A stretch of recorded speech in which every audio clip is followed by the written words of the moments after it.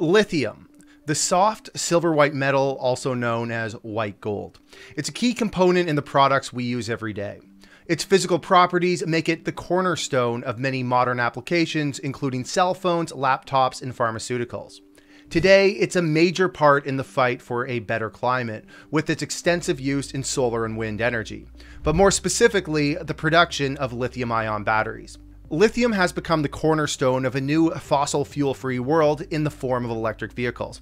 In fact, just one Tesla Model S, for instance, uses 12 kilograms of lithium in its battery. It's said that the electric vehicle world needs to get to 2 billion vehicles to get to zero emissions by the year 2040. Which begs the question, will the world have enough lithium to supply it?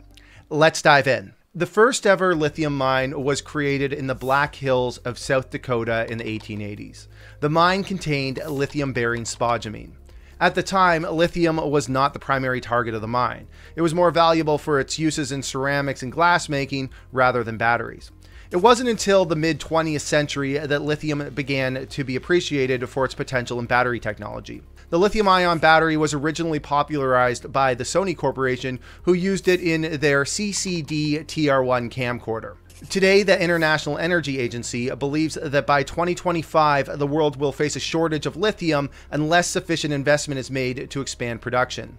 The urgency is underscored by a study from Benchmark Mineral Intelligence predicting that by 2050, the world will need to produce 20 times more lithium than today just to meet demand. According to global data, today there are around 26 primary lithium mines in operation around the world. Benchmark Mineral Intelligence estimates that the world will need almost 400 new mines extracting graphite, lithium, nickel, and cobalt in order to meet electric vehicle and energy storage battery demand by 2035. This estimate includes that 74 of these new mines will be focused on lithium, with an average annual production of 45,000 tons per mine. But how can we get there in such a short time frame? Let's take a second to examine the lithium market. In 2021, the lithium carbonate market was approximately 540,000 tons. Priced at today's spot price of around 40,000 US dollars per ton, it would put the market size for lithium carbonate at around $23 billion. That market size needs to be said with the caveat that there was a recent large price swing in lithium carbonate, which used to sell for around $7,000 per ton at the start of 2021. This $23 billion market size puts the global market for lithium carbonate right in between the overall market size of silver and zinc based on current prices. Now, let's talk sources. Lithium is relatively abundant in both land and sea, but extracting it economically is a significant challenge. As of 2022, lithium extraction hit 130,000 metric tons of pure lithium per year, a fraction of the estimated 22 million tons of global lithium reserves.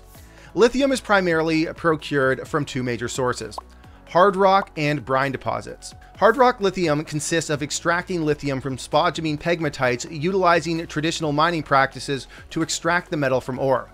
Globally, regions such as Australia, Canada, and Brazil are focused on this method of extraction, where lithium-bearing pegmatites are abundant. Over 60% of global lithium production comes from hard rock sources, with Australia being the globe's leading producer with over half of global lithium production in 2021.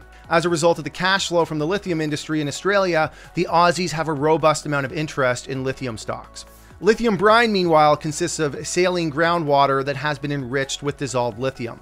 Brine deposits are dominant in the lithium triangle, which covers Chile, Bolivia, and Argentina, where lithium brine has accumulated within the vast salt flats throughout the Atacama Desert.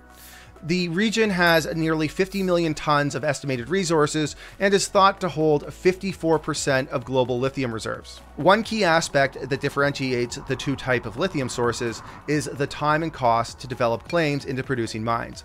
This is where lithium brines have a clear advantage. Hard rock deposits are often found in remote areas with little infrastructure. The exploration stage, from prospecting through advanced exploration, is estimated to cost upwards of $45 million for many deposits, with the different phases of exploration taking from 3 to 6 years. Lithium brines comparatively are found in salt flats, where access is available year-round with fewer topographical challenges. Discovery through advanced exploration can cost as little as $3 to $4 million with an experienced team, given that exploration for brines is very much like drilling a well for water, meaning equipment is abundant and the process is rather straightforward. Brines also have the upper hand when it comes to development and construction, which combined can cost anywhere from 150 to 300 million in terms of capital expenditure, while the timeline can be as little as 2 years. Hard rock sources comparatively can take up to 4 years, and costs can run into the billions. Hard rock is hard. In Canada, every lithium cycle, we are told various companies will hit production around the corner, which rarely ever happens, and when it does, it's often short-lived, largely due to the volatility of both the capital markets and the prices of lithium. The immense cost of hard rock development is evident in the bankruptcy of Nemaska Lithium, who raised and burned $1.1 billion to build out the Whabouchi mine in Quebec, despite immense amounts of government support. Let's hone in for a second on the lithium brine process. How does one take lithium that comes in the form of a watery brine and turn it into the metal that we use in our smartphones today? The most common method of lithium brine extraction begins with drilling to reach the underground brine deposits, which are then pumped to the surface and directed to evaporation ponds. In these ponds, the brine is subjected to solar evaporation, which effectively means leaving the brine out in the sun to dry out the water.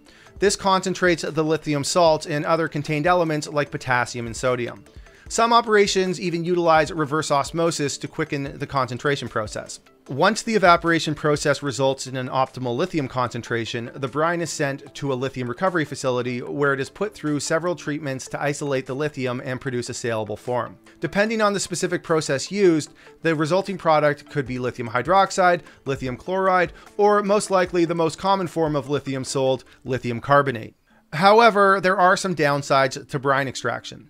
Extraction from brine reservoirs consume considerable water and energy resources. Estimates suggest that around 500,000 gallons are required to produce just 1 ton of lithium.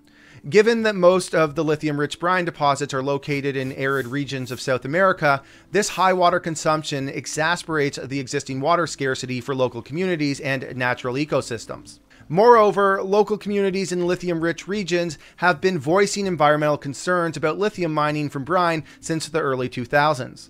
Particularly in arid territories like the South American salt flats, access to water is crucial for the sustenance of local communities, their livelihoods, and the indigenous flora and fauna. Yet, lithium extraction processes put this vital resource at risk. For example, the Friends of the Earth organization issued a report emphasizing that as lithium demand surges, the effects of mining are increasingly affecting communities where this harmful extraction takes place, jeopardizing their access to water. Now, of course, innovations are coming that could mitigate this challenge.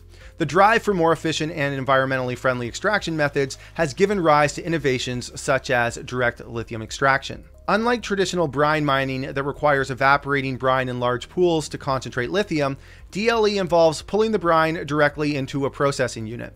Through a series of chemical processes, lithium is separated and the remaining brine is injected back underground. This method has the potential to produce battery-grade lithium carbonate or hydroxide in a matter of hours, without the need for transportation to a separate processing facility, all while requiring much less land. This can potentially unlock resources in areas with brine containing lower lithium concentrations and more impurities, such as in abandoned oil wells in places like Alberta and Saskatchewan. With the global demand for lithium expected to skyrocket, the need for lithium has never been stronger. In fact, the market for lithium-ion batteries is expected to more than triple from 30 billion in 2017 to 100 billion by 2025. As such, anticipated lithium demand is expected to escalate from around 500,000 metric tons of lithium carbonate equivalent in 2021 to somewhere between 3 to 4 million metric tons by 2030. To meet generally expected demand forecasts, the world needs to increase global lithium supply by over 300% by the year 2030, as well as making strides in technologies like direct lithium extraction. With such a large transition on the horizon, there clearly is an opportunity for investors to find attractive opportunities that give potentially outsized returns. But be careful, because the volatility with the price of this metal is extreme. Today's video is brought to you by Lithium Chile. I chose Lithium Chile as a sponsor for this video because they have various potential brine projects with a property portfolio consisting of over 110,000 hectares in Chile and over 20,000 hectares in Argentina. The company trades on the TSX Venture under the symbol LITH.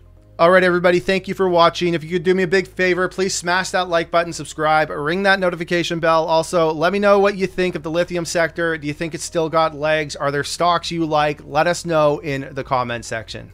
All right, thanks, everybody.